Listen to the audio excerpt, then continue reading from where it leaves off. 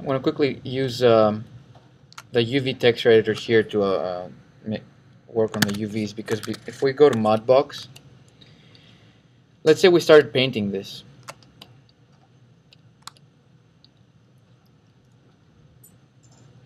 If I go to my paint tool, just to show you what happens if we don't have the UVs set. And I'm going to explain the paint tools right away. So if I'm painting, see what happens? Without the UVs, there's like there are all these problems.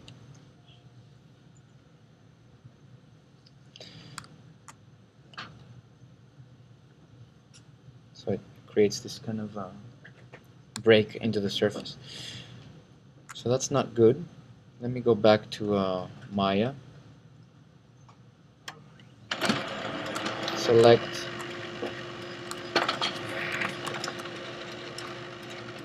go to my polygons menu and go create UVs, automatic mapping. I'm going to do an automatic mapping to everything. This too. Now this.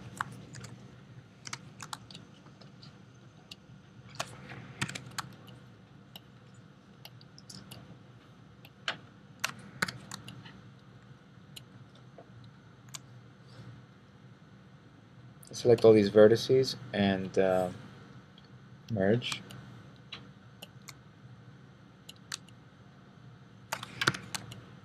This looks correct here.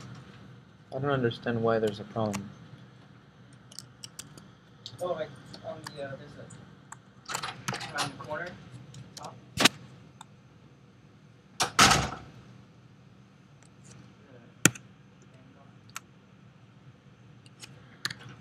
Where? Other side, the top corner.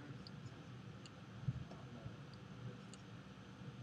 other side. Right there. Top right corner. Here? Right next to it. This?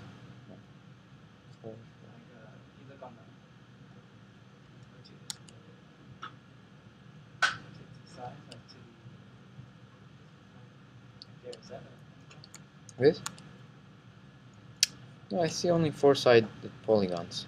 Let's keep working on it, and then if you don't have all 4 side polygons or something like yeah, in Mudbox there's like a problem. If something is not connected, if they're sharing the same edge, or if the mesh is not that clean, then it's going to be a problem in Mudbox.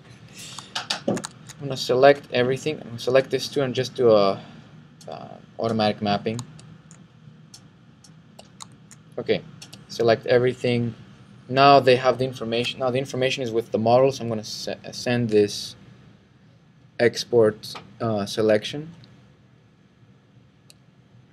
Export replace. And